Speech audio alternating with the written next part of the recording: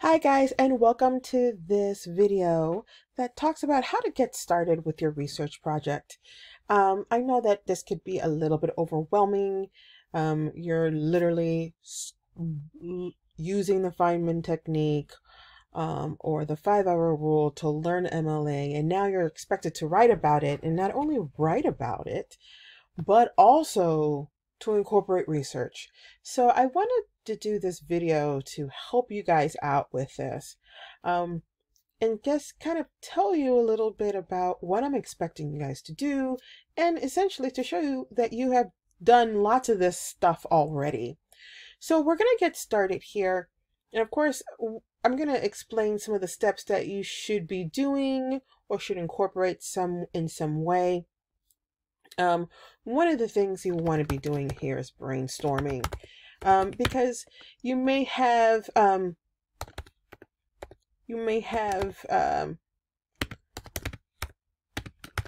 used these rules or these techniques here, and you're wanting to start research, but you can't do research until you figure out kind of what your thesis is. And so what I'm going to do is kind of tell you a little bit about the step here, and tell you that your thesis is a working thesis at this point, right? Your thesis does not become a solidified thesis until you turn it in for a grade. And what that means is that at any point you can change this thesis. So say that you have a thesis that you're putting together, and you have decided that the Feynman technique is better than the 5-hour rule. And so you're going to say the Feynman technique, despite the 5-hour rule being specific, the Feynman technique is a better way of practicing because of 3 reasons, right? That you've found in your brainstorming. And then you have these 3 reasons, and maybe you're researching this and you're thinking, you know what? I know I said the Feynman technique was good, but in my research, I'm finding that it may not be as good as I thought it was. And so then you can change your thesis, right? So that's what I mean about a working thesis. You can change at any time. So I don't want you to be married to a thesis unless it is for sure that you have found information that's going to help you. Okay, so you're going to brainstorm Feynman versus the 5-hour rule. If you don't know what I'm talking about, please go back to your assignment sheet so that you know. And after you brainstorm, and the brainstorming is literally, it's comparing and contrasting, because it is a compare and contrast paper. You're going to compare and contrast these 2 techniques, this Feynman technique and the 5-hour rule. Which one is better for practicing a skill? Right? Is the Feynman technique better? Is the 5-hour rule better? So you're going to compare and contrast there, and that means you're going to do like a Venn diagram. I know in one of the other lesson videos, when I think I compared Skittles to Starburst or something like that, I used a chi chart. You can do that as well, and it's really, really helpful. Now remember, when you're doing a compare and contrast essay, the strength of the essay comes from the brainstorming, the thesis, and the structure. If one of those things is wrong, the paper falls apart. So do not skip the brainstorming part. Okay, so we have step 1, the brainstorming, and this is what we're doing. After we do the brainstorming and we have the working thesis, then what we want to do is think about the structure. Which structure is best? And I can give you a couple of hints, not hints, but like there's only 2 really that you can do. You can do the point by point or the side by side. They both kind of sound the same, but the point by point seems to be the one where most people do the best at. Just from my experience, it just makes better sense with the thesis and the structure, where you have it with your 3 body paragraphs, your 3 points, and within those 3 points you'll compare and contrast each thing, rather than this with the 2 body paragraphs.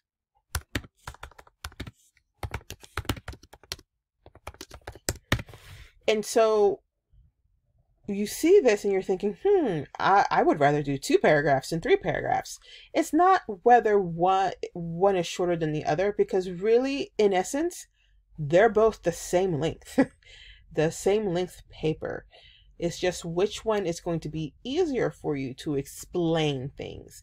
And I am finding, just based on what I'm grading right now of your compare and contrast essays, that the point by point, those who have done the point by point with the 3 body paragraphs, are doing a lot better than those who are doing the side by side. Just an aside. So you've picked a structure and you're doing this structure, and then you're literally going to plot this out or do an outline, right? And again, this is a working outline, because at this point, again, this is a research paper and we're going through a research process. And the thing with the research process is that it's constantly changing. Just like, say, your writing process, everybody has a different writing process, and most people have different research process. The whole idea with the research is that you want to be organized with it, okay?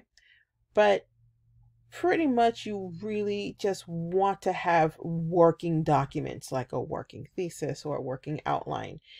And don't be married to things. Be flexible with it, because it may be that while you're working, you're doing your structure, and maybe you're doing the point by point and you're looking at your thesis and everything's vibing, and then maybe as you're researching or as you're thinking about writing things out, something's not going well. Maybe that 3rd body paragraph is just not working and you need to find another reason, right? So then you're going to change your outline to add another reason, right? So just be flexible. So after you do the brainstorming and you decide on the structure and you do a working outline, and remember, I'm going to put this here. This is what we did with a PowerPoint. We did this with PowerPoint. And we did an activity with this in PowerPoint. So you can actually use that as well. You can just write this out on a piece of paper, right? Or you can actually just do it in a Word document.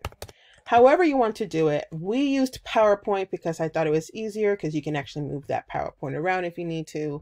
And you can actually use each slide of a PowerPoint or a Google slide almost as a paragraph, and outline your things within the paragraph that way. You can do that. So just however you feel like doing the structure. So as you do the structure, then you are now doing research. And so when you do research, you're going to start off with keywords and research strategy. And that is what we learned, I think it was week 3 or 4. We learned it very early. Keywords and research strategy. And this just like, these are the words you're going to put in a search engine, right?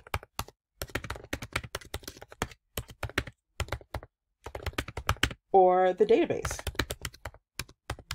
And I'll teach you how to get into that here in a second. So that's what you want to do. And these are not only words, but also phrases.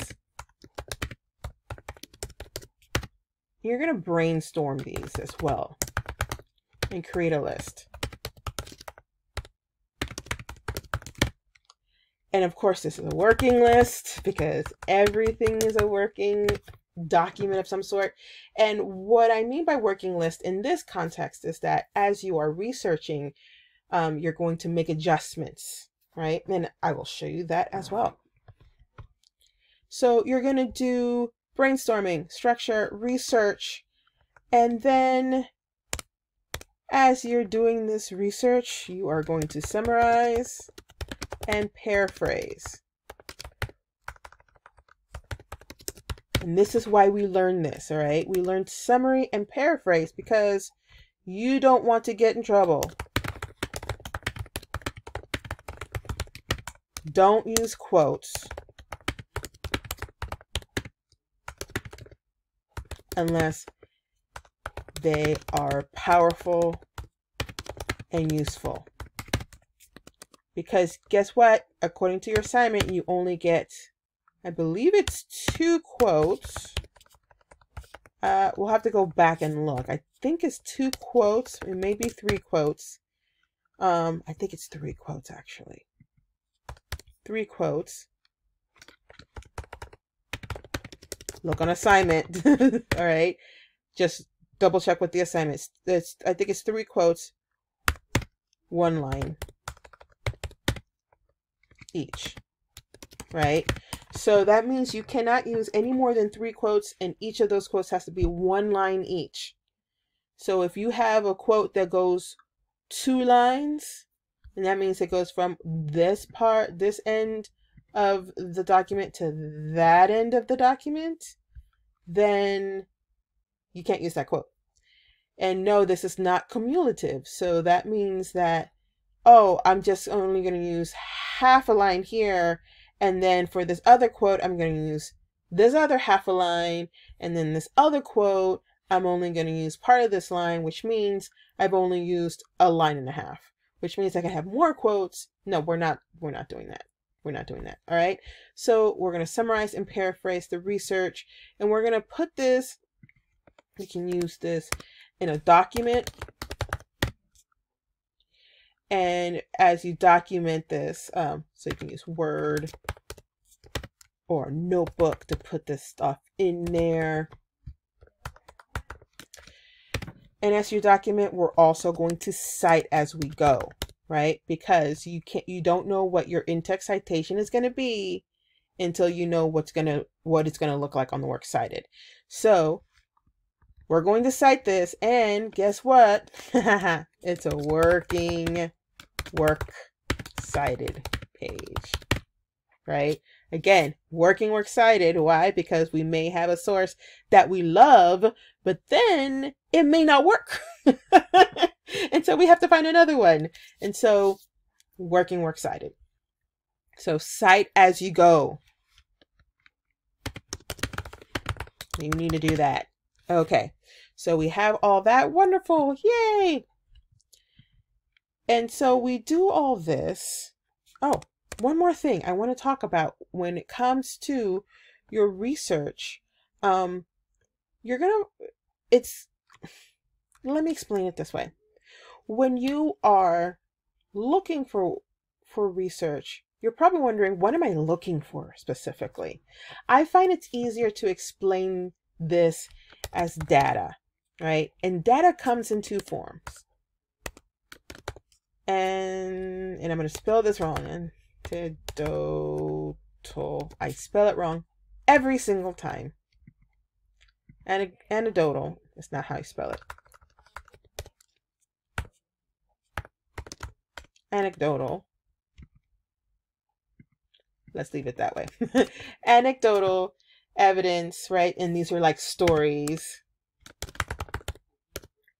or examples, right? Something that you can say, oh, well, this person got 100 by using the Feynman technique. And so that is data or evidence. That's anecdotal. You know, it's not hard evidence, it's anecdotal evidence. And then you want something that is like numbers based. It's called data, but it's like statistics. You know?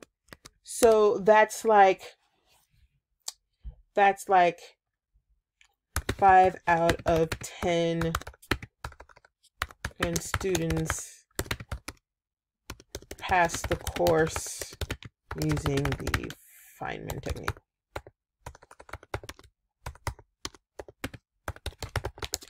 It's measurable, right? There's some stats next to it. There's numbers attached to it. It is like a study of some sort. So when you're looking at, say, arguing a point, because what you're doing here with a research compare and contrast is you're doing a little bit of an argument.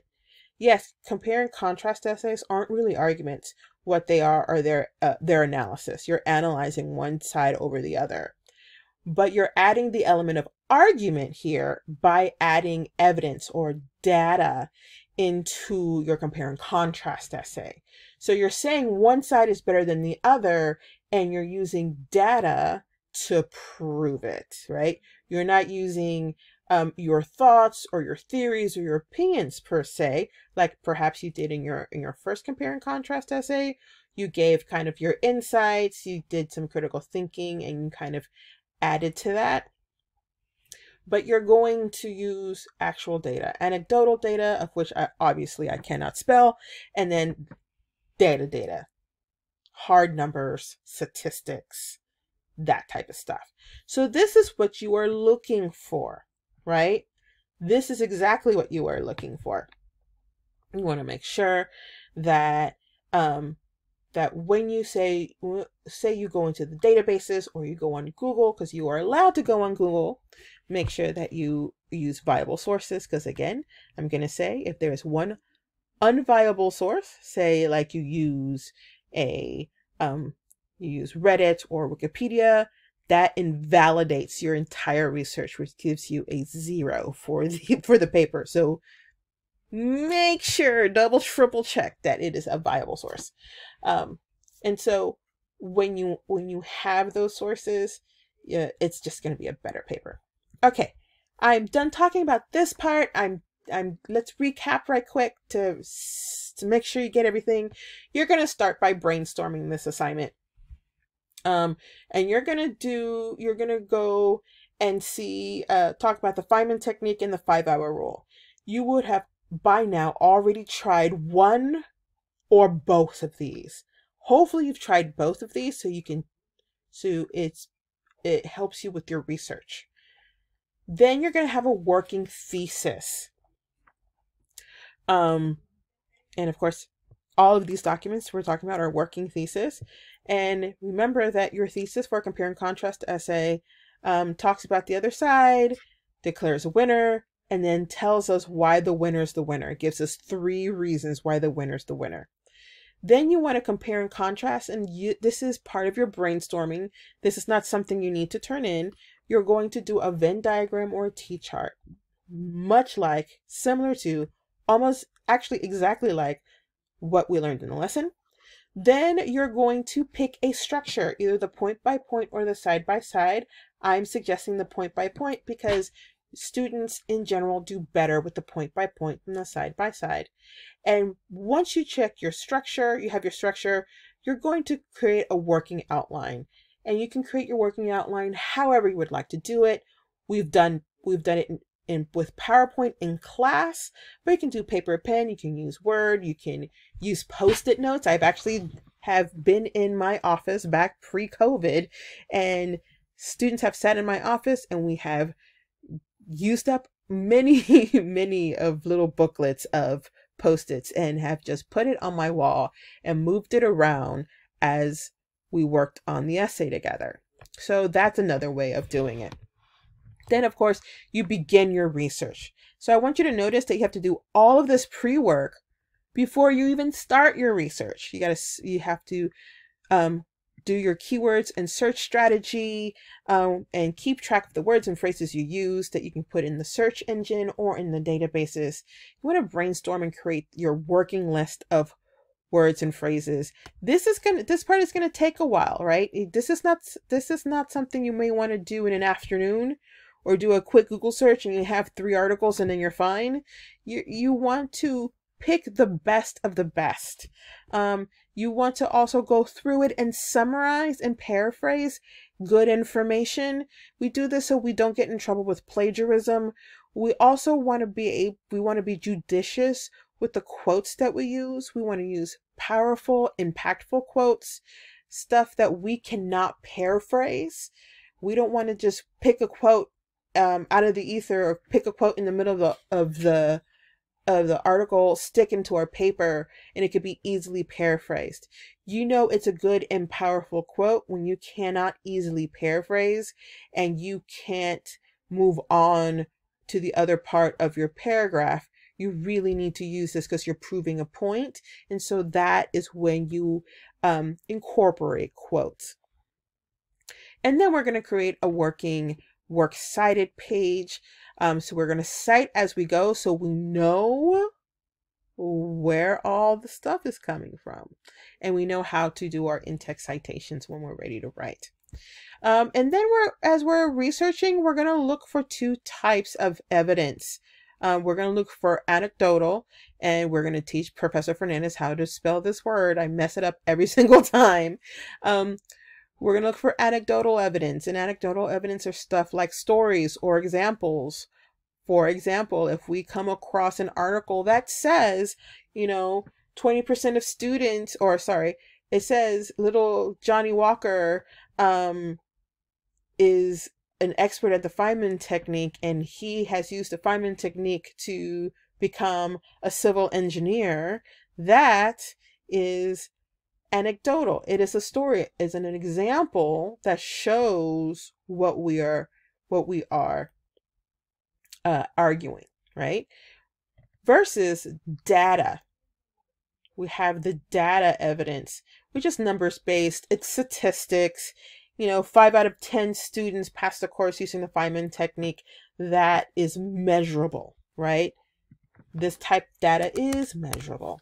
All right, so we have reviewed that, and on to the next lesson. See you there.